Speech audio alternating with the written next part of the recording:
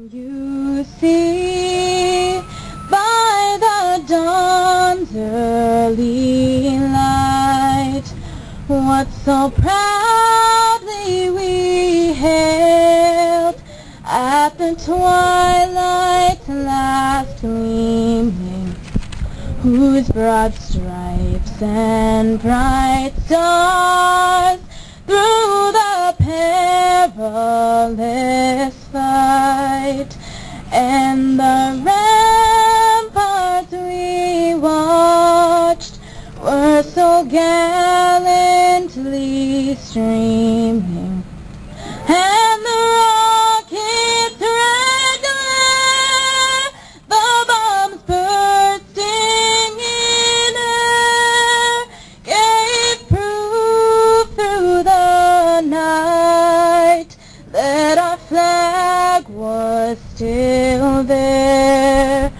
Oh, say does that star-spangled banner yet wave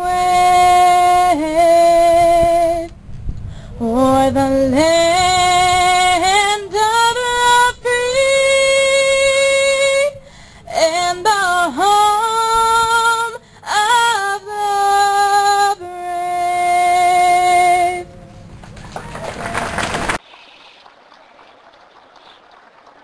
I'm about to read to you the original orders that established the custom and practices we observe here today. These orders were issued the first time 143 years ago. Headquarters, Grand Army of the Republic, Washington, D.C., May 5, 1868. General Order Number 11.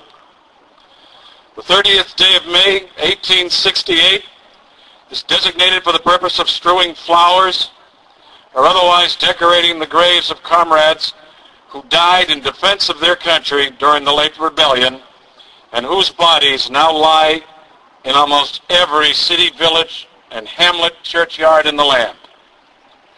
In this observance, no form or ceremony is prescribed, but posts and comrades will, in their own way, arrange such fitting services and testimonials of respect as circumstances may permit. We are organized, comrades, as our regulations tell us, for the purpose, among other things, of preserving and strengthening those kind and fraternal feelings which have bound together the soldiers, sailors, and Marines who united to suppress the late rebellion. What can aid more to assure this result than by cherishing tenderly the memory of our heroic dead who made their breasts a barricade between our country and its foes? The soldiers' lives, were the reveille of freedom to a race in chains, and their death a tattoo of rebellious tyranny in arms. We should guard their graves with sacred vigilance. All that the consecrated wealth and taste of the nation can add to their adornment and security is but a fitting tribute to the memory of her slain defenders. Let no wanton foot tread rudely on such hallowed grounds. Let pleasant paths invite the coming and going of reverent visitors and fond mourners. Let no vandalism of avarice or neglect, no ravages of time, testify to the present or to the coming generations that we have forgotten as a people the cost of a free and undivided republic. If other eyes grow dull and other hands slack and other hearts grow cold in that solemn trust, ours shall keep it well so long as the light and warmth of life remain in us. Let us then at the appointed time gather around their sacred remains and garland the passionless mounds above them with the choicest flowers of springtime. Let us raise above them the dear old flag they saved from dishonor. Let us in this solemn presence renew our pledge to aid and assist those whom they have left among us as sacred charges upon the nation's gratitude, the soldiers and sailors, widows, and orphans.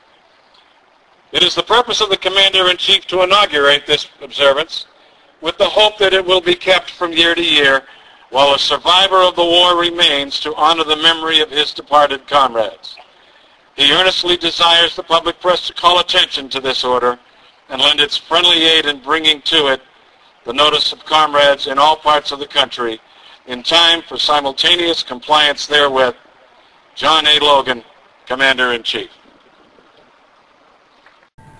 Robert Young, Joseph DeVito, Lincoln Hoyt, Donald Hunter, Louis Marchesiani, William Walton, William Reed, Robert Hersfelder, George Mason, Francis J. Smith, Hermes Cometti, Allen McGinnis, Avilo DiGravio, David Dale,